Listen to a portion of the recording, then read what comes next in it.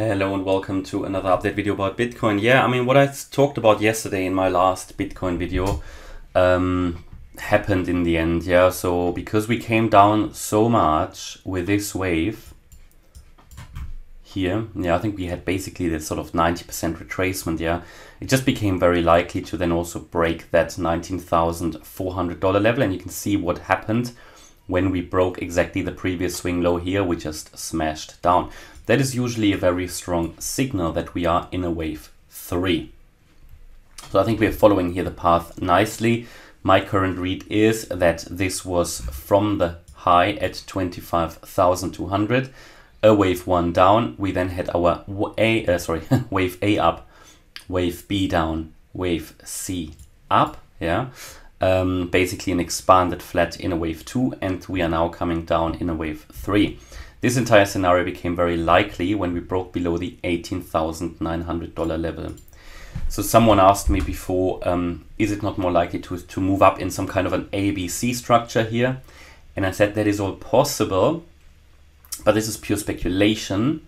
And again, we just want to focus on what is in the chart and which opportunities arise out of the current price action, not any sort of possible scenarios that might happen in the future, because it leads you into a path where you can just look at anything really. So we want to focus on the most likely counts here. A move up from here was only possible had we broken the $20,200 level, and then something more bullish only above 22,100. These movements are still possible, but now very unlikely given that we have moved down. And overall, I think we are following the path here in this wave 3 down, yeah, in yellow, which is normally the most bearish or bullish wave, depending on if you're in a downtrend or an uptrend. And in this wave 3 in yellow, we obviously want to focus on the overall price action here in more detail.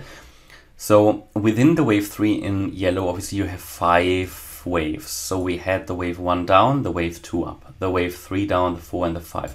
We're now in the wave 3 as I read it. And in the wave 3, we can formulate a target for the wave 3 in white. All right, so let's just base it on the current wave count here.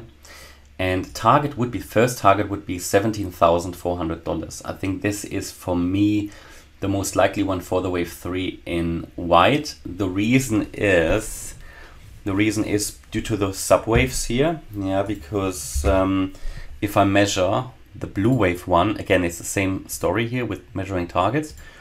And then we look at the blue wave 3 here at, we now reached the 1.618 extension. I think that was the target we talked about in the previous video, 18,450. The 1.618 extension of the wave 1 is for a blue wave 3 ideal. Could now enter a wave 4 correction. That is normally only a very shallow one before we come down in a 5. And here, you know, with the blue wave 5, textbook target would be 2.618 extension at 17,350. So I think this is sort of where we have a bit of confluence here to end this wave 3 in white. Now we could expect a bit of a sideways range or wave 4 correction possibly in a wave 4. Now these can sometimes occur as a triangle. They can just be an ABC. Yeah, and let's say we bottomed out here, then we're looking now at a wave 4 retracement. Possibly, yeah, unless we break the 18,260 level, a wave 4 retracement as an absolute maximum, yeah, absolute maximum into the region of 19,210, but this would be the maximum. I would rather say, ideally, we'd be looking at the $19,000 level here, the 38.2% FIB level.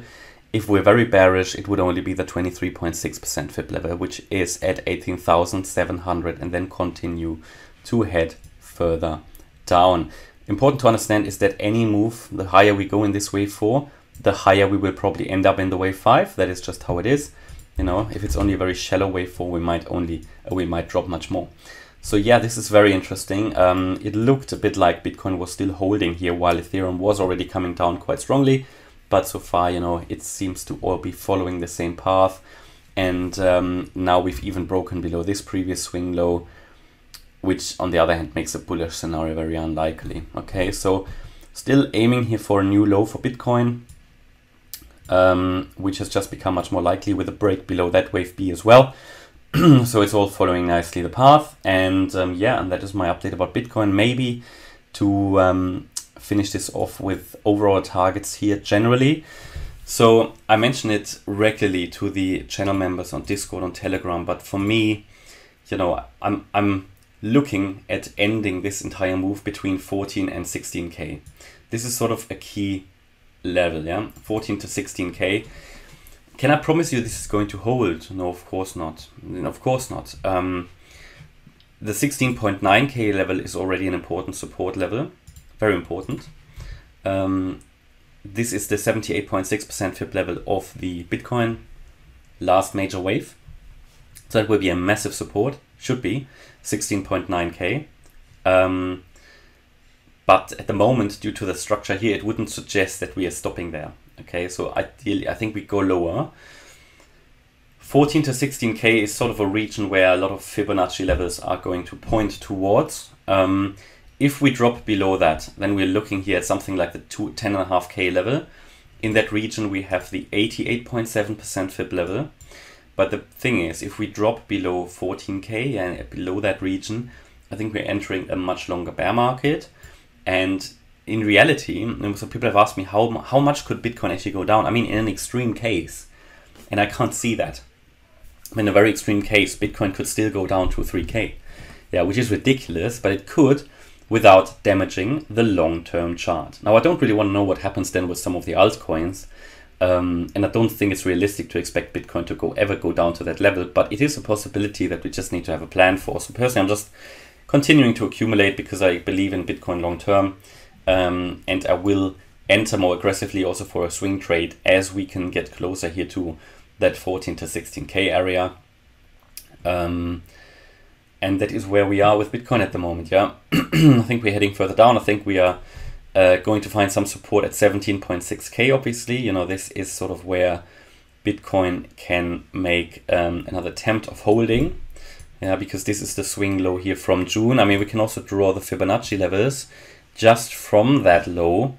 And you can see that we've just reached with 18.4k that 88.7% FIB level. So if we lose that, then yeah, I think this is sort of the last resort. So if we lose this level, then we can see that 17.6k level and then 16.9 and then 16k. That's where we are. Okay, and that's my update about Bitcoin. Hopefully you liked the update. If you did, please hit the like button, leave a comment and subscribe. And if you really like the content, please check out the channel membership. Thanks a lot for watching. Bye-bye.